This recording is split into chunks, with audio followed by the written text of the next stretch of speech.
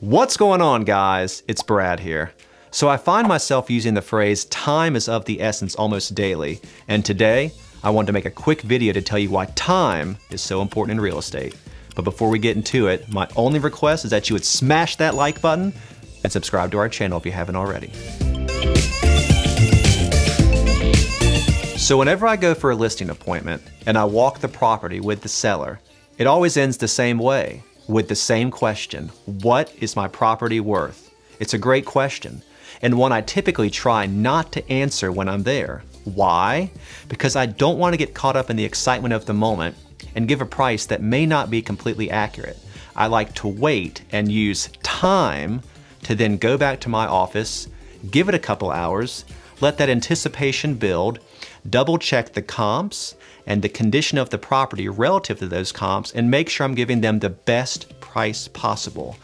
When something's in email form, the seller usually trusts you more than when you're just kind of willy-nilly at the property throwing out a number. And that is the biggest reason why you would wait.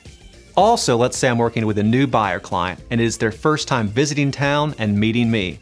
It's going to take time to establish and build trust, which could put us at a slight disadvantage if they find the perfect property but are unwilling to offer on it.